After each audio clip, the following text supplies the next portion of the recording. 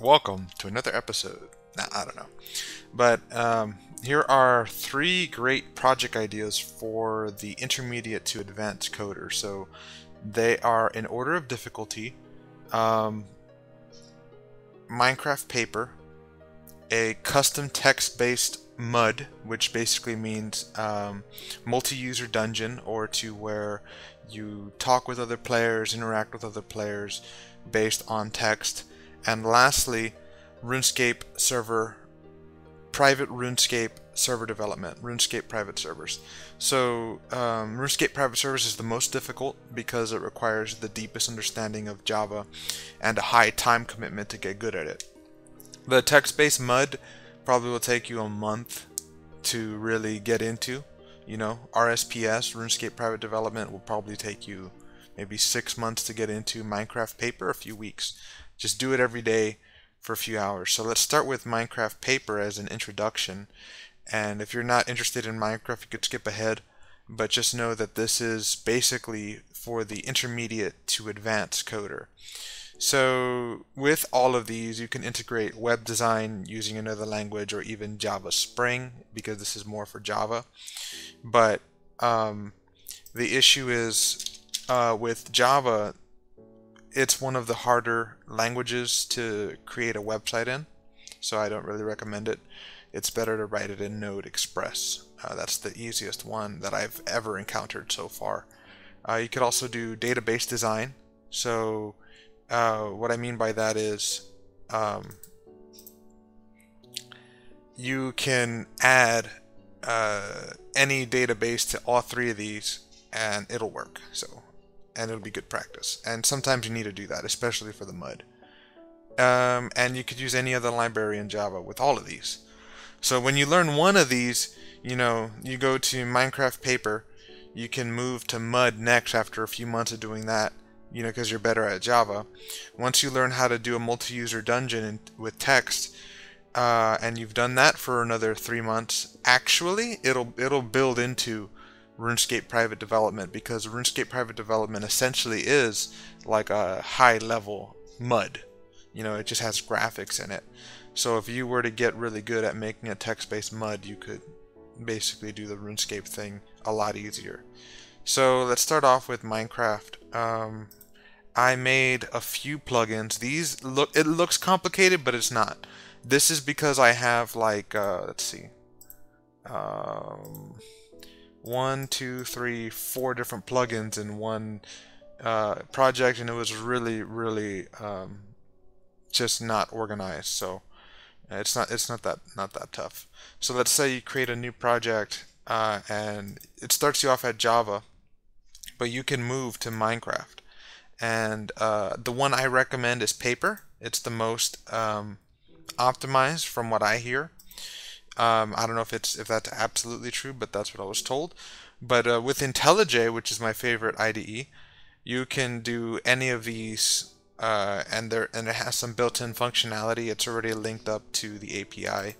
So what I mean by API is the library. Just keep it simple, because each of these is just a library. Okay, like Bucket's a library. Spigot's a library, Paper is a library, Sponge is a library, Forge is a library. All of these are libraries. Fabric. And so yeah, this would be the easiest, and Paper would be very easy. All you have to do is literally just Google things like, how to damage player Paper. So let's see. Players not taking damage, Paper Spigot. So you would basically just Google over and over, and it's better to put the function. I don't even know the functions, but you would basically do that over and over, just Googling things, and then you would add it to the code. Like you get the inventory of the player and you remove an item, right?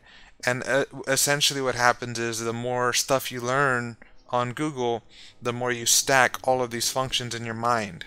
And you don't like memorize it hard, but you just keep using them over and over. And eventually you get really good at doing these things. And you become essentially like like a creator, like a lord, you know, like a god, you know, without sounding heathenistic there.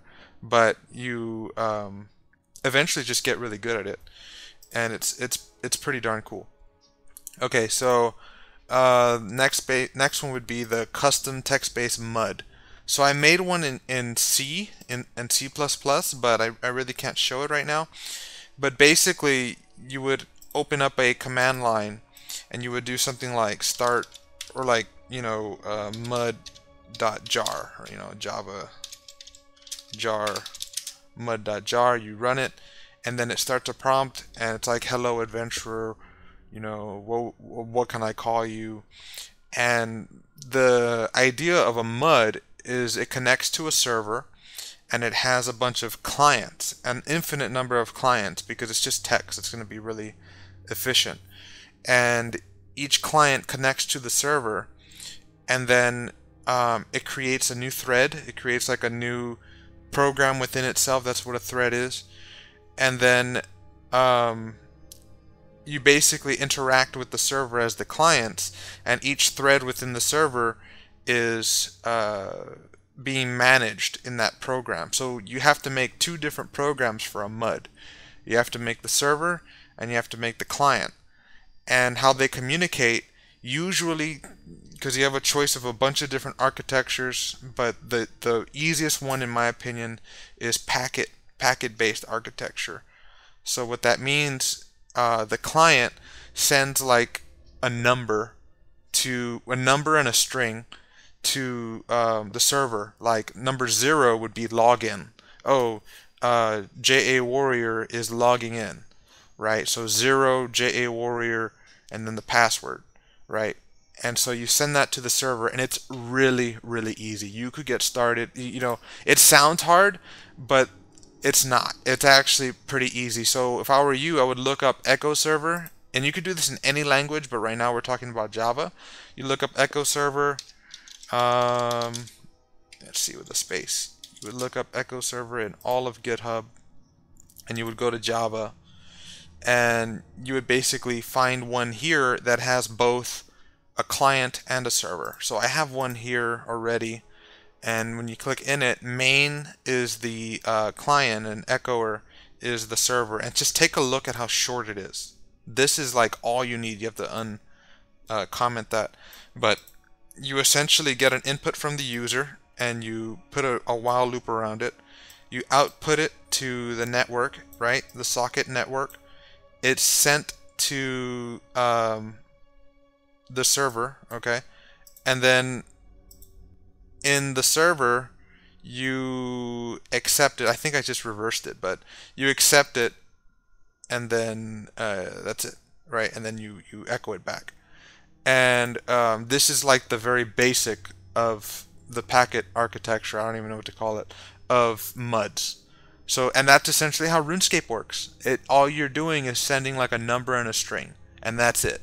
And you have like 50 different numbers. So you have 0 login, 1 global message, 2 movement, 3 you know, attacking an NPC, 4 attack a player, 5 pick up an item, right? And the more you add to it and you make your own framework, it gets really, really fun. So you could do this in any language: Python, C++, JavaScript, and you can make a website out of this. So once you learn how to do a custom text-based MUD, and remember, it's a little bit more difficult than Minecraft Paper, and the very basic, like the very beginning, the foundation of it should be an Echo server, but it opens up a lot of options for you when it comes to programming, because you begin to understand networking, you begin to understand a little bit more about game development, object-oriented programming. You can integrate database design, web design into it, and it's just a really fun project. And if you're a computer science major, a little more advanced, this is more advanced stuff, you could use it as a semester-long project for those software engineering classes.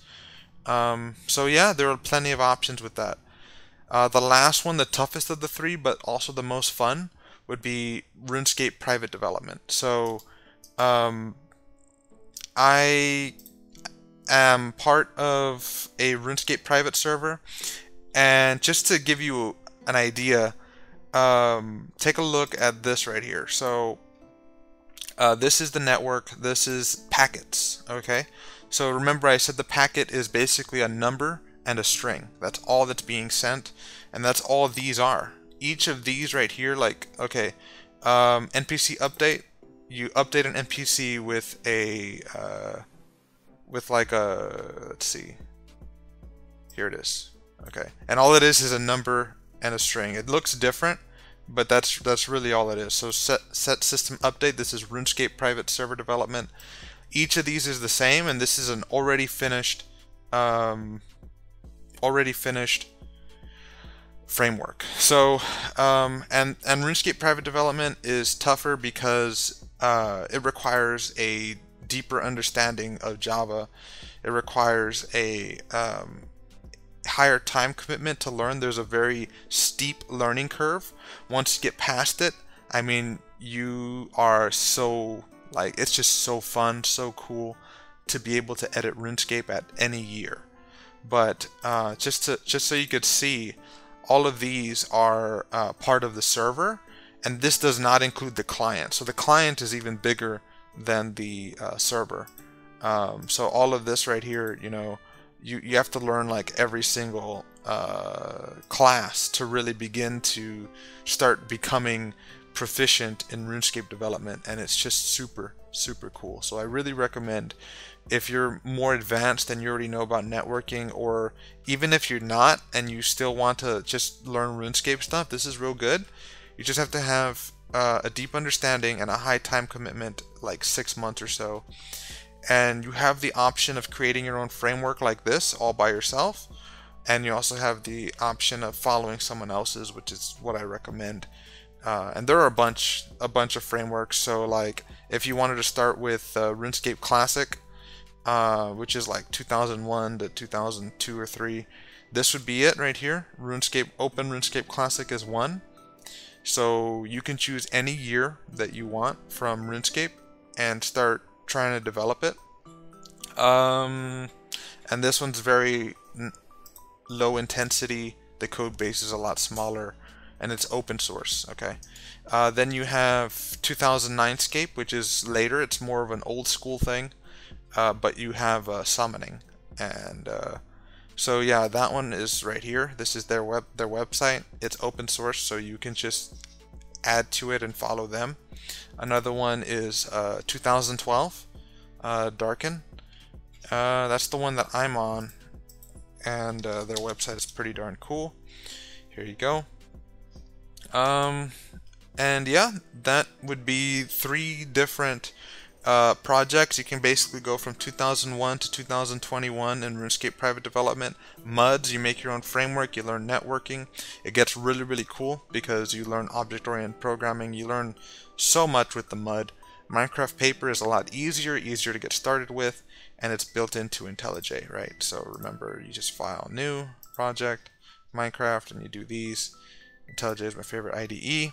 Okay, I hope this will be helpful to you. The video was a little bit longer than I thought it would be, but this is some exciting stuff. Once you get to the intermediate to advanced coding levels of understanding Java, you can really start doing some fun things. You're no longer in that beginning stage where you're barely learning classes or other things, right? So yeah, man, I hope you guys enjoy your coding journey.